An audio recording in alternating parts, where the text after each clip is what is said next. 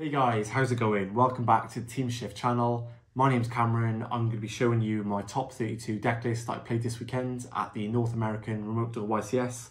I finished 26th after Swiss, going 7-2-1, and I played Tearlaments. So yeah, it was a solid choice. I wasn't too sure how to take the event. I wasn't too sure if people wanted to play tier mirrors over webcams or if more people played like Flunder, more rogue strategies, but I think I went with tier because I was more comfortable with it and I had all the cards ready to go. Plus, with it being in America, I think a lot of people want to play tier. Maybe if the event was in Europe, we'd see more rogue decks like sort of come through and be more represented. But plus, we're in a sort of tier 0.5 format, so I had to play the best deck to give me a good chance to top. But yeah, I got there eventually and I lost unfortunately in top 32. So over the 2 days, I played 7 mirror matches, 1 Exo Sister, 1 Sprite, 1 Draco Slayer, and then Flunderies in top 32. But yeah, really happy with the result. I'm playing YCS Sydney in a month, so just trying to build momentum towards that. And yeah, shout out to the team, of course, all the support across the whole weekend. Shout out to everyone in South Wales locals. And yeah, that's it. I'm going to show you guys my deck profile. Any questions, drop them in the comments.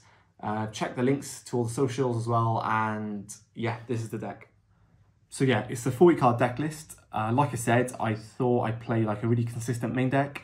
I wanted to play like Bystials and like non-engine spots as well, which we'll get to. So yeah, without further ado, let's get straight into it. So I decided to play 12 tier names. They're all like very good mills, and especially I want to play 3 Rhino Heart just for more consistency, and plus you can side one out going second as well, so it's a good side out option. I think 2's like fine as well, but like I said, I just wanted like a consistent main deck that was good, like flexible going first and second. Plus having this in hand with Sharon is like really good pitch, because if they Bystial you or double Bystial you, you still have a level 4 play or rank 4 play. So I wanted to like maximize the options of opening these two together. But I don't think 2 is incorrect either, so it depends on how many cards you're playing in the main deck. As well, I've seen some people cut this to 2, but again, I just wanted consistent mills across the Swiss. So yeah, 12 names. I decided to play all 9 Bystials. This is a 3rd Juris win, but I was borrowing a card off a friend because again, with it being North America, I expected to be playing a lot more tier than say Flunder and like other rogue matchups. So I thought obviously the Bystials are so insane in the mirror match. Having 2 or 1 level 6 body for your turn, even if you're under Dweller, you can just beat over the field and make a potential Wallow or a Beatrice for the follow-up turn is like so strong. So that's why I wanted to play all 9. Of course, if you're not playing the mirror match, they're really good side out options. I think the minimum you want to play is like at least these 3 Magnum and 1 Juris Worm. I've seen some people play 7, which is fine as well if you're playing more Shizu cards and Orange Light. But yeah, I think I want to mess around with like Effect Baler, Imperm as well. I think they're really good cards because they cover other matchups as well as the mirror match because they're good to hit kit. But yeah, I think I'm not test around with that at the moment, but obviously the Bystials is like so strong. So yeah, there is an argument to play 7 or even these just like minimum. But yeah, I wanted to play 9 just because the utility of having a level rank 6 toolbox in the extra deck's really solid as well. So onto the Shizu cards. I only played 9. I think these are the best ones. Yugioh comes up if you're trying to mill a lot of cards for your opponent's deck, depending if you play talents. I think because I'm not playing talents in the main, I don't need to play Yugioh. But if you're playing a Yugioh in a mirror match and trying to mill your opponent's deck and then taking cards, or you can even like look at your opponent's hand and build your board around their hand for a favourable matchup, I think that's a solid like game plan. But I wanted to play the 9 just because again they're consistent. I'm playing 40 cards. This isn't a terrible hand trap in the mirror, but again, it's just like a mill 5 against the non-mirror. And obviously these shuffle backs are just too strong in the mirror. They're just insane. A lot of games I was winning or losing is if I'd Havness on their turn and mill a shuffle back in a name or just a shuffle back on its own was like so strong. But yeah, I would like to maybe try out the orange light still. I think I was missing like a blowout card. I didn't really see instant fusion much like the whole weekend, so having another one of like power spell, even like Foolish Burial would be good as well in the main, because you can send like a shuffle back, or you can send a mill 5 or any name. So yeah, I think having more like power cards like that is really good in the deck, because you're always deck thinning, you're always shuffling back resources. So I think I might try that going forward. And then for the spells, played Instant, of course, 3 planets, 1 terraforming. I decided to play 2 Scream. I think there's some situations where I switch off kit, especially well, it comes up into a grind game. It's actually nuts, and in the mirror match is really strong going first, and I think it's good to go in second as well in the mirror match. So I like 2 Scream. Again, it's searchable. It's not bad. It's a really good mill actually. It's really strong to send off your Kaleido Heart to add a trap. Yeah, I like 2. I think I kept these in going first and second. And then I decided to play Heartbeat. After this weekend, well, before the weekend, I was really cut on this. I was like, I really wanted the utility of this card for back row removal and for the option to re-add a trap when it's sent to grave. But I think after the weekend, I just didn't need it at all. It could be cut or even play 3 in the side for back row hate. But yeah, the utility to have this card in the main deck was nice, because if you get like heavy milled, or if you're milling heavy during your turn, and you can't get to the second trap card, having like Kaleido Heart with Field Spell, pop the Kaleido Heart to send this to re-add to ensure double trap is really cool, and like it came up a lot. But again, I think it's definitely cuttable. If you're going to play more Shizus, this card would be one of the first cards to come out. And then I played Double Trap because I liked playing Crimes. Some people just too Sulik, because it's a better mill and you don't really need the crime in the mirror match.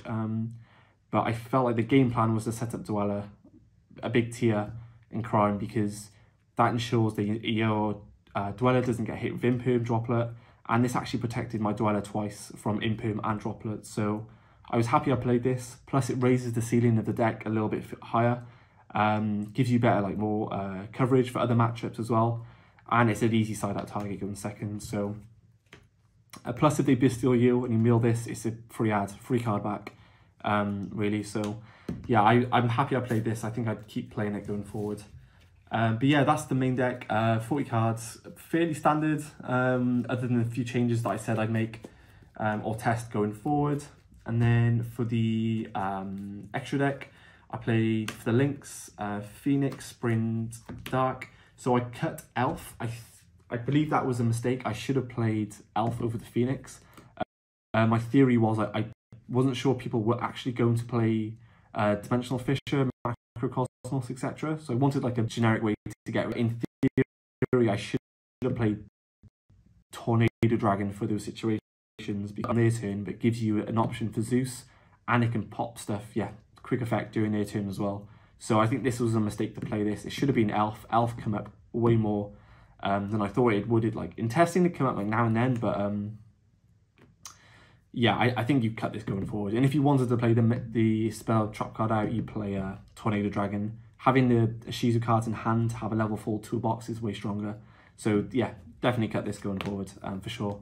And then obviously these two really standard. The power play, if they have Magnum, take the Magnum effects and then make a sprint, is like such a powerful play. And then for the rest of the extract, really standard, I believe. I don't think there's anything too out of the ordinary.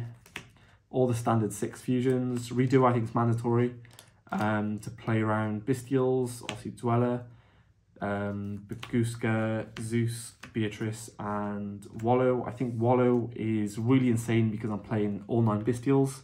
Having that rank 6 toolbox in the deck is really nice. Having it as a monster towers out in testing, like Avramax out, is really strong. It came up once or twice in the YCS where I was taking cards from my opponent's grave. I think I took a Foolish Burial off this as well to continue playing, which was really insane. And yeah, I really like these cards. I think if you were to cut one of these though, you'd cut the Wallow over the Beatrice. But again, because I'm playing more Bystials, it made sense to play both of them.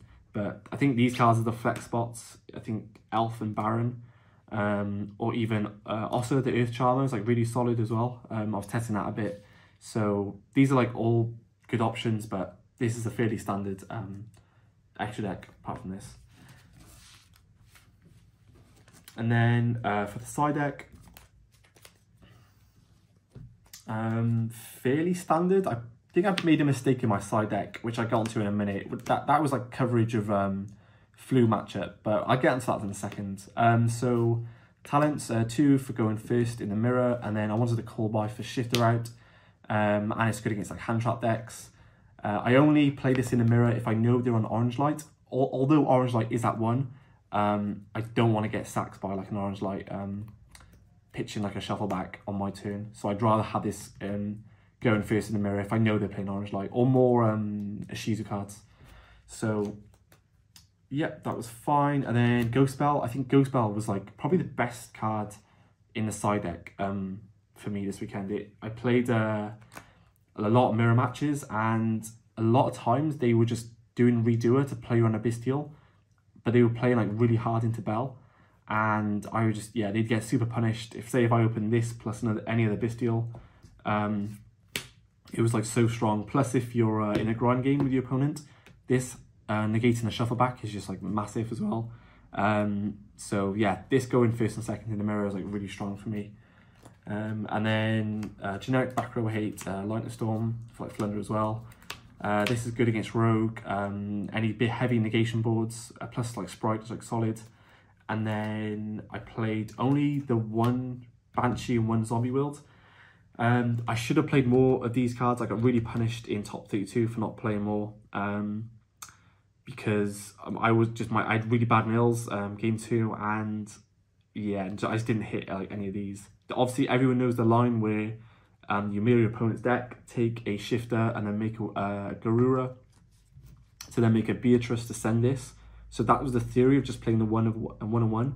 But in theory, if they cosmic this, which Flu should always side a second, like an out to this, go in second, even first as well. But cosmic on this, and then having not another one to recycle, it sucked a bit. But yeah, I think you max out, or not max out, at least play like 5 copies of these going forward, to respect that matchup more. So because I think more people are going to play it like as the format goes on, because it's a good shifter deck. So, and then the last card was Harpy's Feather Duster. So this was actually going to be Scattershot, but I didn't need Scattershot because remote duels are 50 minutes, and I only went into time like twice, and Scattershot wasn't relevant then because it was like mid game 2, where Siding wasn't applicable. So the Duster just for like floodgate outs and for Flu, and plus any sort of rogue straggler deck that I played in Swiss. But yeah, this would probably be Scattershot if I were to play a real event. But yeah, that is the deck profile, guys. Really like standard. A couple of changes I said I'd make. Still going to test the deck a bit more ahead of Sydney, and yeah, looking forward to playing more tournaments, sharing more deck profiles for you guys. I'm sure the team will have more top-end deck profiles soon. So like, subscribe, all that good stuff, and I'll see you in the next one.